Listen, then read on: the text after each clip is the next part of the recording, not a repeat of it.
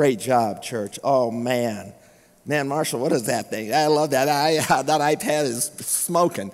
And, man, I love a church where it's an honor to lift up his word. Amen? Hey, we start a brand new series today. Can't wait to get into it. We're not going to go long, but boy, we've got some great stuff for you. Turn with me to the book we're going to be in for the next several weeks as we approach even the holidays. Go to Philippians with me, family. Philippians chapter 1. And if you're here today and you're going, you know what, I got to get my hands on a Bible, and you don't have one, stop by the Palms bookstore as soon as we're done.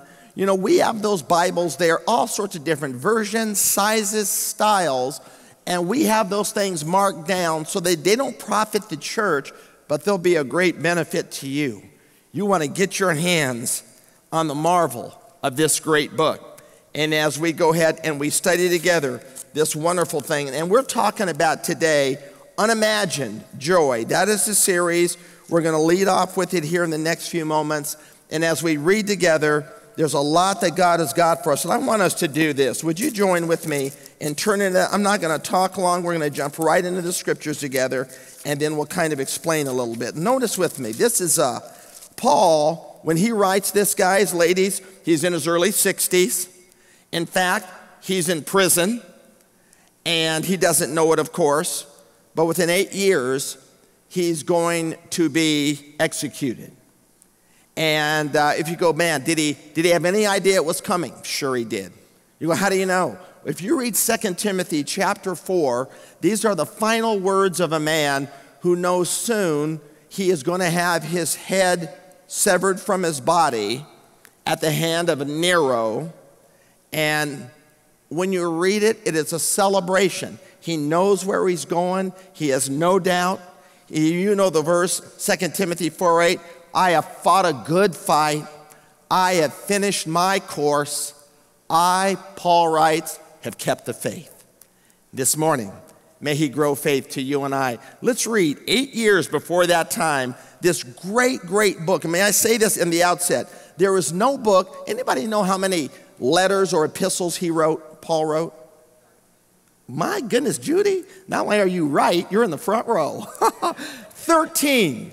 He wrote 13, and out of the 13 he wrote, not a one is like Philippians. It's his warmest. It's his, he's the closest to the people he's writing to. He's very, very transparent. And it's a book, well, it's called the Epistle of Joy. Let's find out why. It says this, verse 1. Paul and Timothy, servants of Christ Jesus, to all God's holy people in Christ Jesus at Philippi, together with the overseers and deacons. Grace and peace to you from God our Father and the Lord Jesus Christ. I thank my God every time I remember you in all my prayers for all of you. He says, I always pray, how New Venture? This is the first time we see it, and we're going to see it throughout this short book. He says, I pray with joy because of your partnership in the gospel from the first day until now, being confident of this, that he, God, who began a good work in you will carry it on to completion until the day of Christ Jesus. It is right for me to feel this way about all of you, since I have you in my heart, and whether I am in chains or defending and confirming the gospel, all of you share in God's grace with me. God can testify how I long for all of you with the affection of Christ Jesus. Notice how he's writing. He's not writing like we've seen in Romans or Thessalonians or Colossians, even Ephesians. He's talking about having the affection of Jesus Christ. He says, I long for all of you. I pray for you often, and when I think about you, I'm praying with joy. All of this good stuff. And then he goes on, and this is my prayer, that your love may abound more and more in knowledge and depth of insight, so that you may be able to discern what is best and may be pure and blameless for the day of Christ, filled with the fruit of righteousness that comes through Jesus Christ to the glory and to the praise of God. Now you read this first part, it all sounds great. I mean, you would think he's maybe watching a sunset, maybe there's a breeze blowing through the Middle East, and it's all good. But then he tells us his situation, the environment he's writing in. He says here, It says, now, verse 12, I want you to know, brothers and sisters, that what has happened to me has actually served to advance the gospel. As a result, it's become clear throughout the whole palace guard and to everyone else that I am, what new venture? Notice there, I am in chains in Christ, he goes on and says here. And because of my chains, most of the brothers and sisters have become confident in the Lord and dare all the more to proclaim the gospel without fear. It is true that some preach Christ out of envy and rivalry, but others do it out of goodwill. The latter do it out of love, knowing that I am put here for the defense of the gospel. But then he says other people, the former, they preach Christ with ulterior motives. He says they preach Christ because of selfish ambition and sincerely supposing that they can stir up trouble for me while I'm here. He says it again, while I am in these chains. But what does it matter? The important thing is that in every way, whether from false motives or true, Christ is preached.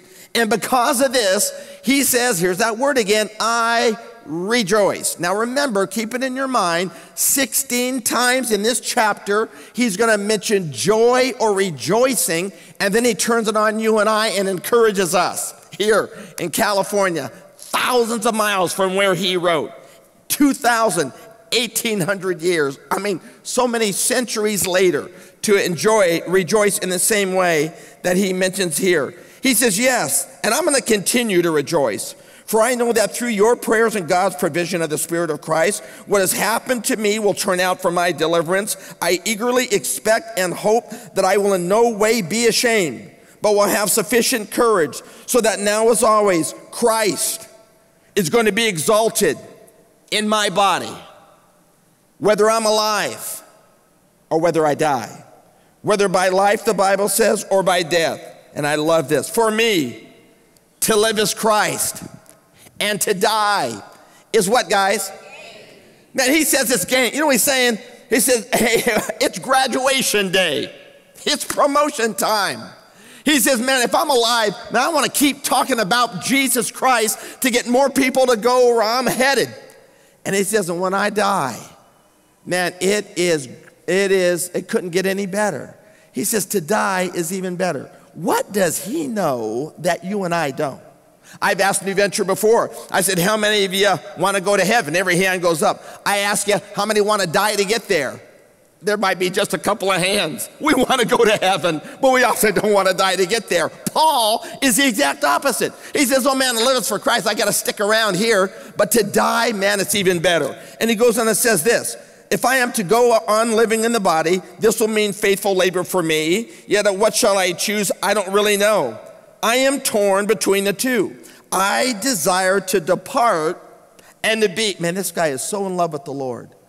Man, he goes, I'm ready for the Lord to beam me up and to be with him, which is better by far. But it is more necessary for you that I remain in this body. Convinced of this, I know that I will remain and I will continue with all of you for your progress. And here is that word, third time already. We're still in half of chapter 1. And joy in the faith, so that through my being with you again, your boasting in Christ Jesus will abound on account of me. Oh man, I just love this. I can't wait in the next several weeks and what we're going to dive into. This book, we are going to learn a course about Jesus. We're going to understand the depth of what joy is all about. We're also going to look in life, the kind of life you and I live. What are the joy killers that you and I have to endure? We're also going to look at how you and I can find happiness beyond the holidays. This is the time of year everyone's talking about, a season of joy, and it's all good. It doesn't last. How do you enjoy, how do you allow the good vibes and feelings you sometimes get during the holiday seasons to extend into 2019? Or in spite of your life situation and circumstance, how can we know the joy that Paul is talking about here? And here is a guy that's got a real bad situation going on. Now remember, he is in a place called Philippi. Philippi came into being in 368 BC. Beautiful place. It is between Europe and Asia.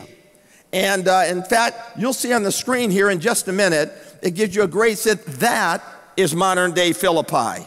It has been excavated at some length. Here you've got here in the foreground, this is the forum area. This part would have been back here, would have been the center of the city. And then when you went way to the back, you would have Greek plays that took place in their amphitheater. Their amphitheater has been excavated, and that's how it looks today. Absolutely beautiful. When Paul was in there, there was only 2,000 people in the whole city of Philippi at the time. That's why everybody knew about Paul. You know, I had twice as many fellow students at the high school I went to, and maybe you as well. 4,000 in my high school, only 2,000 in Philippi at the time. We're going to read later that everybody understands what he is going through and the situation that he's experiencing. You see, well, who developed it? I mean, how did it come into being? If I was to ask you how many know the name Alexander the Great, probably every hand would go up. Alexander the Great had conquered the known world. Alexander the Great had conquered the world by the time he was 33 years of age. In fact, the only problem he had, great general, but he could not get off the alcohol and died of a shattered liver. Bad situation. He died at 33. They said he wept after he conquered the world and said there's no place left to conquer. When he conquered this area, he named it after his son Philip. And this is where we get this Philippi. And it's the closest one we've mentioned. Now notice this. Anytime you read this great book, you'll notice that when you read the New Testament and it always starts telling you who the author is of the book. Notice at the very beginning, first word, he says Paul. And then he goes in Timothy, servants of Christ Jesus. You see, that's how they do it in the Middle East. In the Middle East, when they write a letter, they start with the author. Now, out west here, you and I in America, it's the opposite, isn't it? You've got to write that email, you've got to write out that letter, and you wait till the very end to say, hey, God bless, sincerely, or whatever you say, and you put the name at the end. Back there, it always started at the beginning. So he's saying, I'm the author of this. I'm writing this to you. And then as he begins to write, he starts to explain all these various things to us. And what we understand, he was in this prison at a here he was in his early 60s. He was awaiting the situation that he was about to encounter. And what happens, what I think is fascinating as we read this together, in the first chapter, he talks about relationships. And I think God did that by design. We understand that relationships, you don't have to have money issues. Maybe you don't have health issues. Maybe you've got great opportunities in life. But would you agree with me that if things are wrong with other people and you, life can still stink? It really can. And I think that's why God gave us this book. Because he's talking about joy, but he's speaking about individuals. This is really cute. I noticed, and I don't know if this dear friend is here this morning, but we had a guy, I was looking at Facebook last week, and somebody actually attended the church, wrote this in their entry in Facebook. A great picture, too. I was out on the pier. You could see the ocean of the Pacific behind them. You could tell it was a beautiful day. And the person wrote on Facebook, he says here, what's he say? Getting out and just taking in the beautiful views can really change your negative opinions about people. This thing started off good. Looking at the views, you can look at the picture and go, oh, yeah, that's beautiful. But he says, this makes me forget the negativity of other people. Guys, remember that decal that says, the more I spend time around people, the more I like my dog? Oh, man. And I think because we are sometimes that way, Philippians is given to you and I to talk about if you want to have joy, you got to make sure that you are dialed in general with other people. And he's going to show us how to do this here in this great, great book. And he goes on, and notice with me for a minute. Boy, several things I want you to really catch here. Write this in your notes real quick. Remember I said we're just going to go over the top this morning for a few minutes. Of the 13 books of the New Testament written by Paul, Philippians is the most, would you please put down, it is the most personal, it is the most positive book that you read of all the writings that the Apostle Paul has given you and I. And notice with me, boy, in fact, it's a letter of thanks.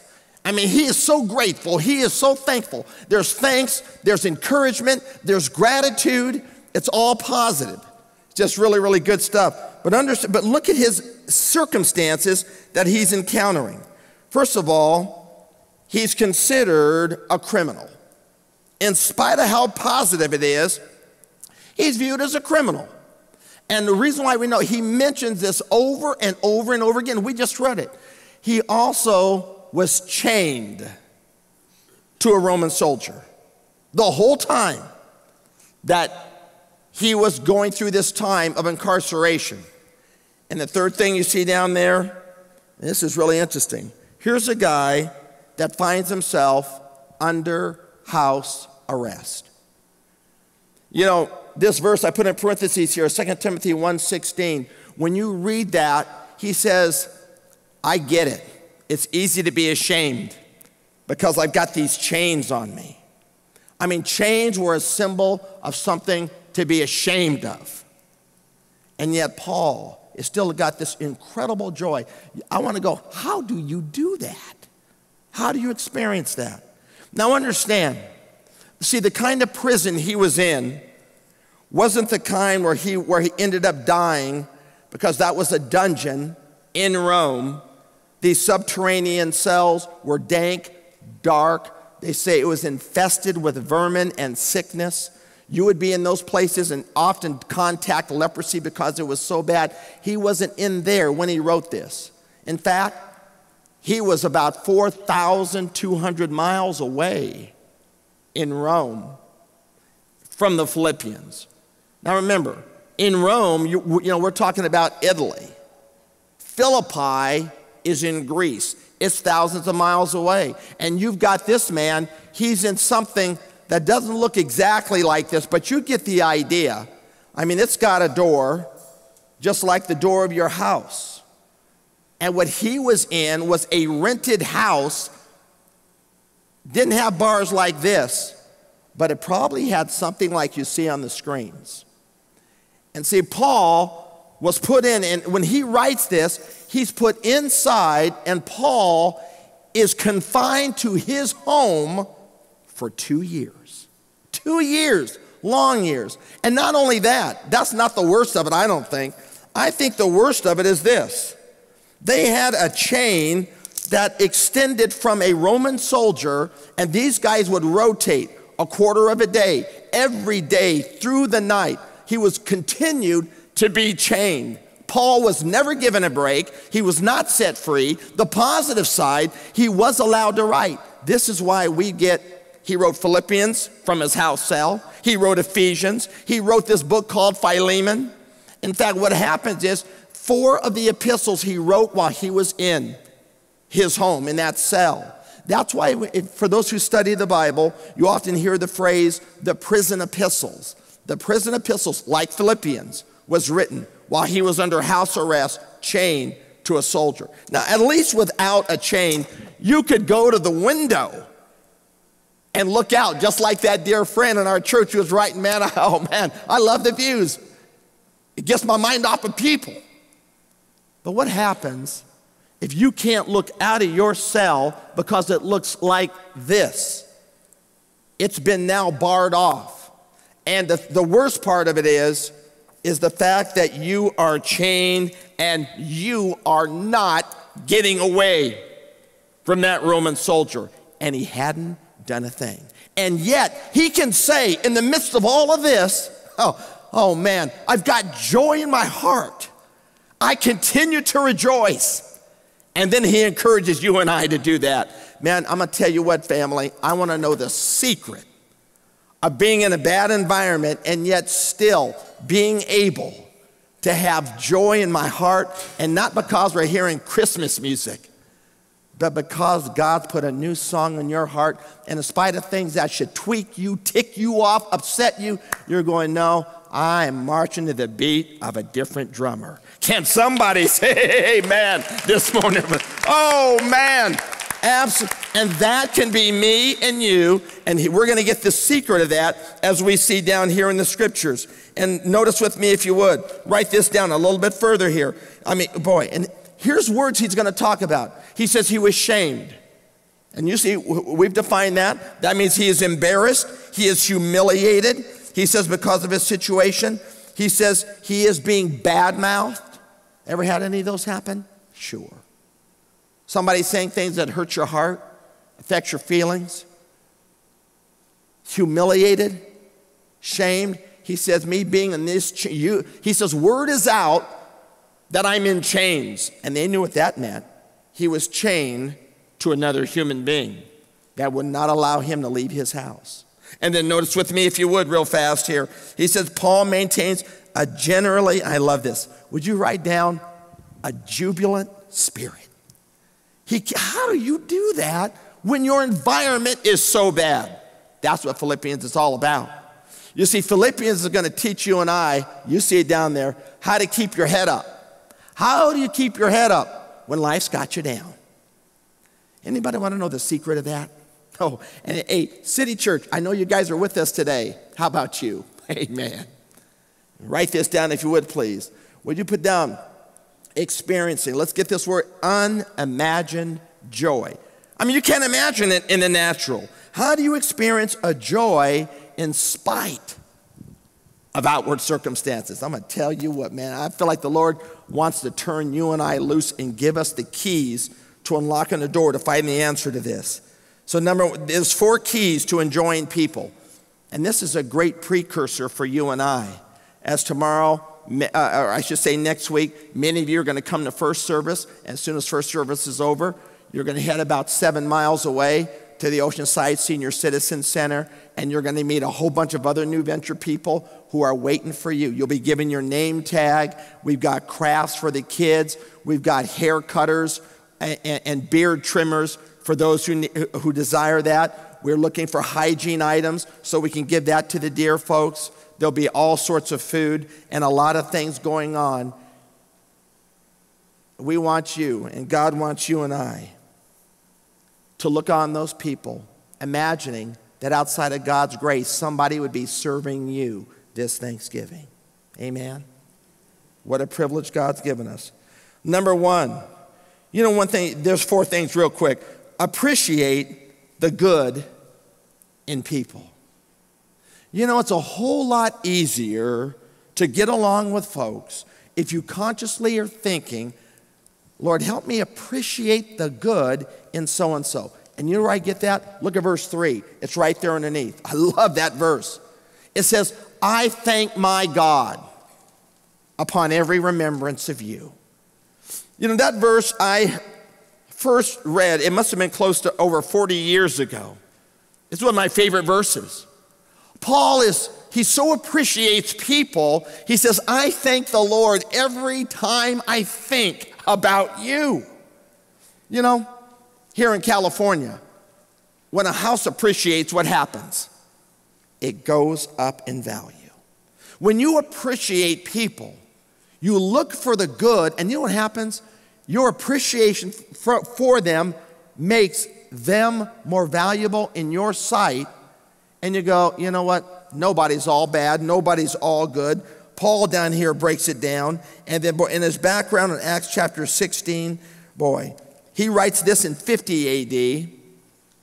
Or excuse me, the church started in 50 AD. Now it's about 10 years later, and he's writing this book for us. He says, you've helped me from the very first day until now. Notice Paul is just lavishing positives, praise, thanks, appreciation. He goes, even my thoughts are great when I think about you. Write down number 2. He said, boy, and you know what you want to do? Man, this will be new for some of us. You want to pray God's blessings on folks. You go, how do you do that? Anytime you go and you talk to somebody, whether it's on the campus, in the locker room, on the playing field, at the workforce, anytime you say, hey, God bless you, when you walk away, consciously think to yourself, pray a blessing on the person you just said, God bless you. It changed your attitude towards them right away. It's great. I mean, there's not anyone that, or I try for it not to be anyone that I'll say, hey, God bless you, without walking away and going, Lord, yes, please do that. Whatever the need is, just bless them today. Something that simple. Praying God's blessings. Paul tells us down here. He says, in all my prayers for all of you, I always pray with joy for you. And what do you pray when you want God's blessings? Hey, in your small groups this week, you're going to be talking about some of this. Boy, hey, that they grow in love. That they grow in love. Love with God, love with other people. Number 2, that they make wise choices. All of us need to do that. That is a great prayer you can pray on somebody else. That they would be right with God. Maybe they know him, but maybe they're in a hurting place, a bad season. That they're right with God. Number 4, to live for his glory. See, we need to be praying this for ourselves as well. But if you're going, well, what do I pray for people? Take those 4 in that shaded box and try one of those. That's praying a blessing on others. Get it? Great, family. Try it and watch what it does for you as well as for them. Number 3. Oh, man, sometimes this gets hard. Believe the best in other people. Believe the best. You go, what do we, let me tell you what we normally do. Boy, here's our mistake. You see it down there further? We judge others by how far they have to go, rather than how far they have come. I mean, we look at others, and it's very easy to judge and be negative and think, what's her problem? What's his problem? And we're just naturally negative. Because I'm thinking, man, they got a long way to go. Instead of thinking, we have no idea of their life situation, the family they were born into, the life experiences they've gone through and encountered. Maybe they're doing a whole lot better than we could imagine if we were in the same situation. I love Paul's words. Oh, I love it. He says, being confident of this, that he who began a good work in you will carry it on to completion until the day of Christ Jesus. Amen? Man, I love that stuff. He who began a good work in you is not finished yet. Let me ask you this morning, how many of you would say honestly that you don't believe you've seen your finest hour yet? How many of you believe that God's got something even better for you and you haven't experienced yet? Man, hallelujah. I'm in the right church this morning. I absolutely believe that with you as well. And in the same way, it is believing the best. Paul does that. And number 4, ask God to touch your heart. Ask God to touch your heart. Here's what he says. It is right for me to feel this way about all of you, since I have you in my heart. Some of us and all of us, we need to sometimes go, God, will you jumpstart my heart?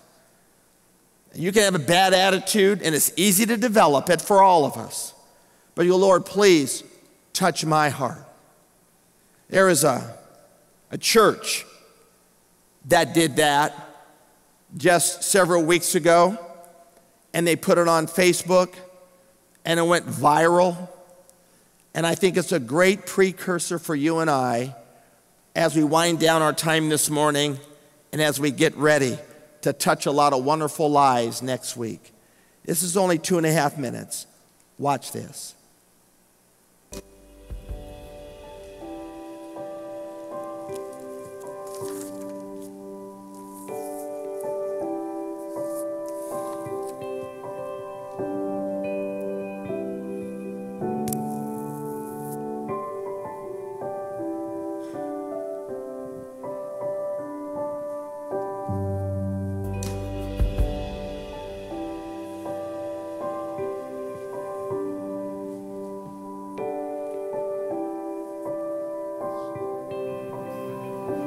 So how did our church do in the video? I'm going to tell you now.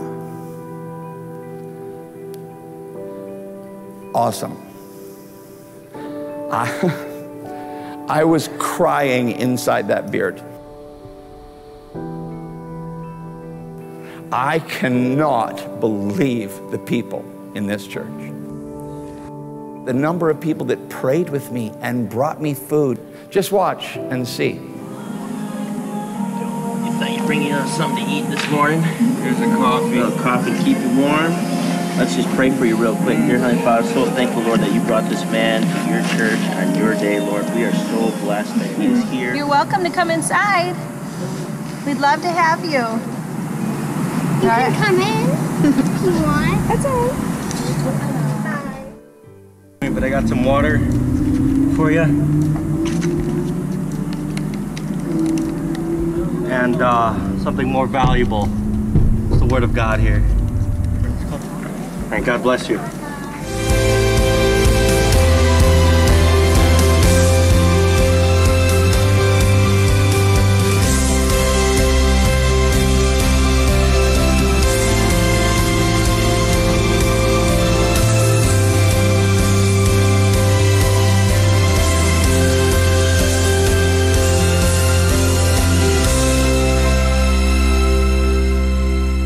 Isn't that great, guys? Oh, man. I might try that at some time. But that was awesome. I was so blessed by what those, I mean, they didn't know, of course, that he had a microphone under that beard. And the folks were going up, hey, God bless you. Hey, got something to keep you warm. And I love the guy who says, I got something even better for you, the Word of God. And I love the fact that the family comes up and says, you can come on inside, to the homeless fella. And the daughters say, yeah, you can come in. It's okay to come to church. It's our opportunity now. And God's given us this great time. Here's what we need. In fact, City Church, you can cut this now, and you'll be sharing with the deacon over the needs there. But for our family here, may I share with you that this started a long time ago because we just wanted to help somebody. And then now it's got a life of its own, but it happens every year because people care enough to do something for somebody else. We need 40 turkeys. I asked the other day, how many do we have? This past week, 7. We have 7 turkeys? We will have 40 before next Sunday. I absolutely trust God's going to do that. And in our service here, we need 15 people who will say, are you kidding me? A turkey? Now, you guys were awesome with peanut butter. Now we need a turkey. Cooked, sliced, and if you'll bring it next week, then what happens is when you start seeing, when we're going to be in our service here next Sunday morning, the people start lining up at 7 in the morning, and our doors don't open till 11. So now what we do is we play music while they line around the block, and we give them coffee and danishes when they're waiting to get in and get a haircut or their beard trimmed or a meal. And I say this every year. See, we've got folks who are going to sit down, and I encourage folks, if you've got children, you'll want to bring them along. One of the greatest lessons you'll ever be able to show your little he or she is how blessed and how well God has cared for you and how everyone in our community doesn't have it quite like you. It's a great, great lesson. It's a life changer. First things first, can we get folks who will say, count me in, I'm going to Stater Brothers, Albertsons, I'm going to Trader Joe's, I'm getting a turkey. Great, oh man. Okay, 1, 2, 3, 4, 5, 6, 7, 8, 9, 10, 11, 12, 13, 14, 15. Now there's other stuff for you guys. Thank you so much. But great, 15. Now guys, please, you got to call the church. Those hands going up, the Bible says, let your yea be yea, your nay be nay. With your hands going up, that means great. There is 15 more turkeys, and please, it has to be cooked at home by laws and stuff like that. And then I'm going to ask you when we're done, let's see, if you walk, see this, well, you can't see him. Pastor Dave, will it be at the table there that folks who are signing up for turkeys, where do you want them to sign up at? Oh, good, good. So for all of you 15, could you walk right out to the information center there, sign up? Thank you so much. Let's give a hand to our family. 15 more turkeys like that. That is great. So We'll dismiss in the next 5 or 6, 7 minutes. And so please sign up. That lets us know you'll be bringing those back. Great. Also, what we need is all sorts of other, tons of stuff, from stuffing to desserts to string beans and the vegetable type stuff. Now, can I see the hands who said, I'll do something? Great. Oh, man, you guys, love it. When we're done this morning, can you please go outside right next door, not the information center, but right next to it, the resource center, which is right behind it. If you'll walk over there, and we'll let you know, string beans, muffins, pumpkin pie, whatever it is. And if all of us do our part in second service, we'll have more than enough. Get it? Got it. Great, family. Can we give a hand to these folks? That is fantastic. Absolutely great. Oh, man. And if we have any other folks who are good at, I think we've got 5 hairstylists now, but the people line up. And some, they come with the beards and the long hair, and it's so fun to say it, and then you see it, that when we get done with them, they look like Brad Pitt and Denzel Washington. It is so amazing. These kids, you can't even recognize them. Then they come out all dapped out, which is really great. If you are a hair cutter and you're going, oh man, I cut hair all the time, we'd love to use you. And let me say, you'll have fun. We got music in there. The people, this is the first time they let anyone in their hair and to groom them for nothing, and it's a big deal. Then we give them hygiene items.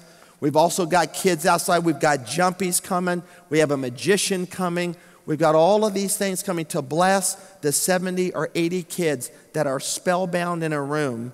And this guy is doing all this magic and then shares the love of Jesus Christ while he's doing what he's doing. It is a whole lot of fun. And then if you come here next Sunday morning and then you go over there to serve, as soon as you get there, you'll see people lined around and people coming from everywhere. Under bridges, on the streets, in canyons, and you treat them with the same dignity you would give to mom and pops at Thanksgiving, because Jesus died for them like he did for you and I. And it's just a wonderful time. And then we get to experience what the Lord said, that it is more blessed to give than to receive. We're going to do this. We're going to take a second offering right now. We probably do this maybe twice a year, but this offering is for the dear friends who are coming, so we have the resources to be able to pay for it. We're not trying to do nothing but represent him and help somebody else. So this day, can you, I think they use the term dig deeper, and what can you and I do for somebody else? Our hosts are going to prepare to come.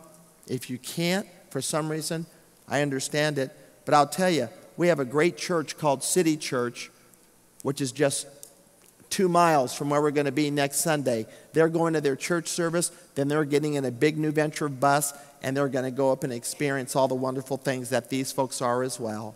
As you give today, please know every nickel is going to help folks who have far less than us.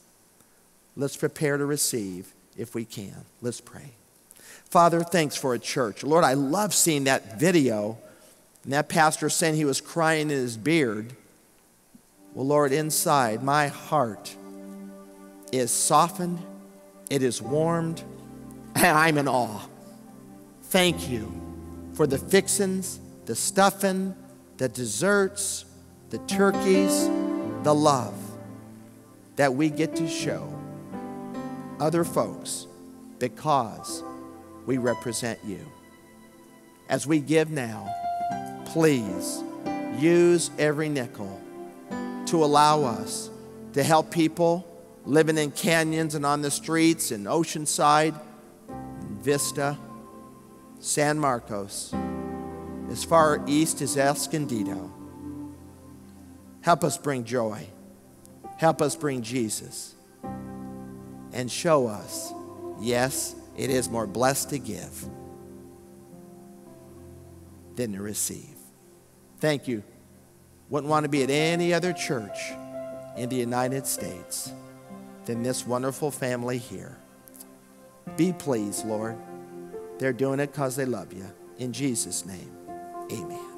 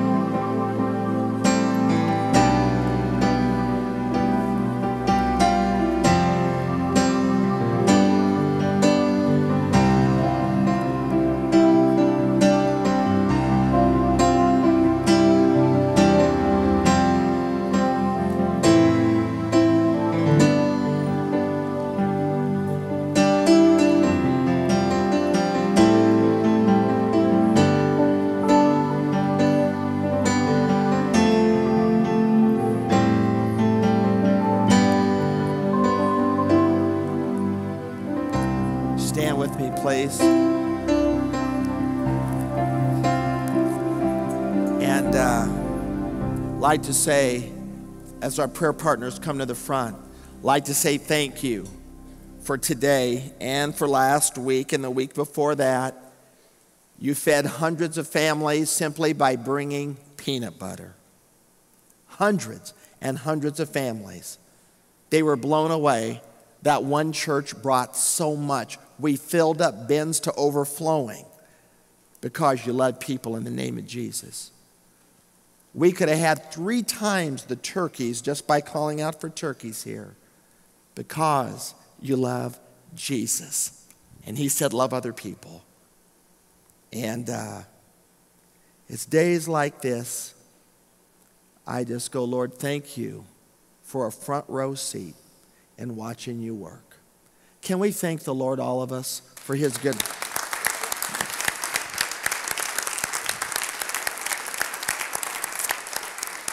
Man, fantastic.